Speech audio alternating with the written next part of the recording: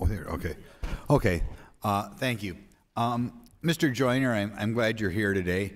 I do think personally that we need a little more diversity on campuses. I'd like to ask you what you know about Stanford's DEI program. You hear, at least in universities in Wisconsin, great concerns about the lack of diversity among faculty, whether you measure that by religious background or religious belief, whether you measure it by political belief. Students feel that frequently they have to lie because of the hatred towards more conservative view of the world. Do you feel that the DEI offices in Stanford are diverse, like our whatever, 45% of the people you'd guess pro-life, or maybe 45 to 50% vote for President Trump, that sort of thing? What's your opinion of the diversity of the DEI offices at Stanford? What I've seen at Stanford is that the DEI office is very one-sided.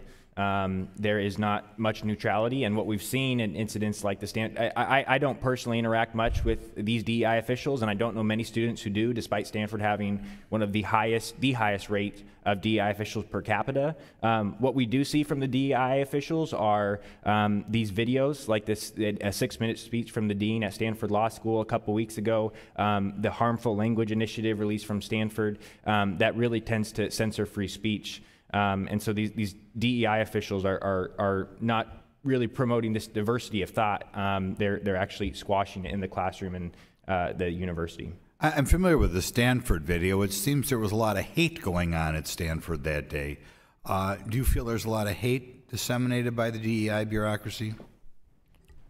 I'm not sure that I would say there's a lot of hate disseminated by the bureaucracy, but what we've seen, like just that video from a few weeks ago at Stanford Law School, is that these university administrators who are supposed to be the ones enforcing these principles, which are in the university's policies, are not doing just that. And they're condemning, in this case, Judge Kyle Duncan's right to speak, condemning his actions, and they're not taking the place of a neutral university administrator and not doing their jobs. Okay. Mr. Shapiro, could you comment in general on the cost of these DEI programs, and do they add anything to the academic atmosphere that you get in universities?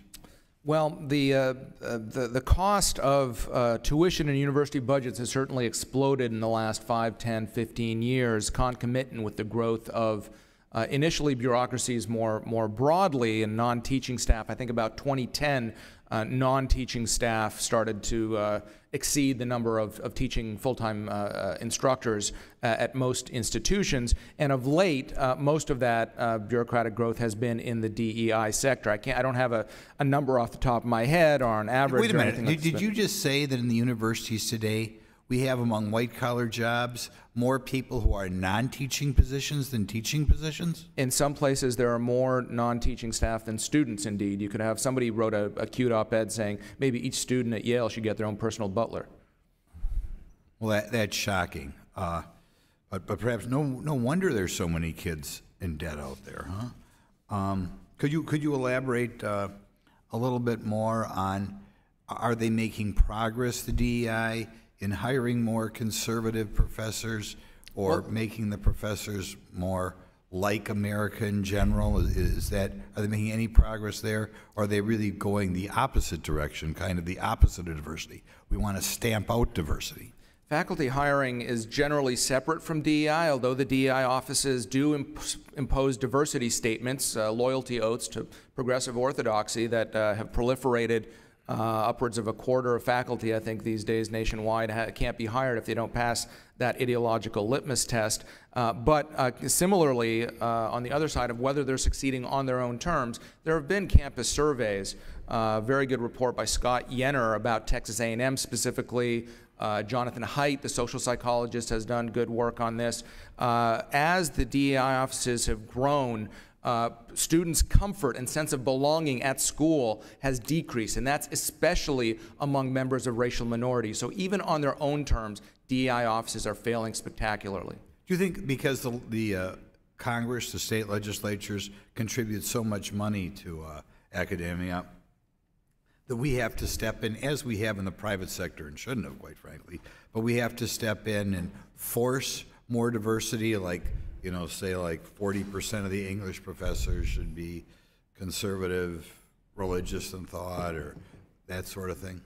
Mr. Chairman, I see the red light on. May I answer?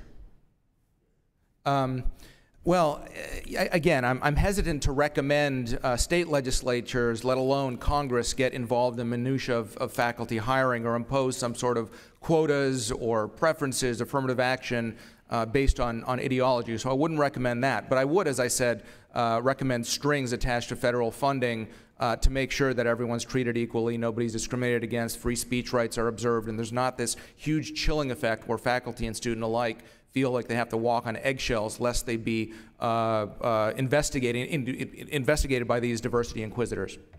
Thank you. Thank you.